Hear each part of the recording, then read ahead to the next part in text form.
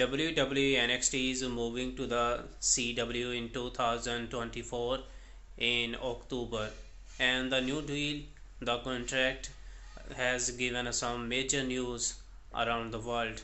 WWE NXT was airing on USA Network, and now this possibly is moving to CW.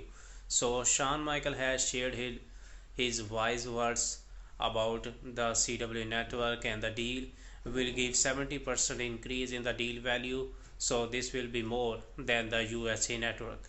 So Shawn Michaels said that I am thrilled about the news that we are moving, NXT is moving to the CW.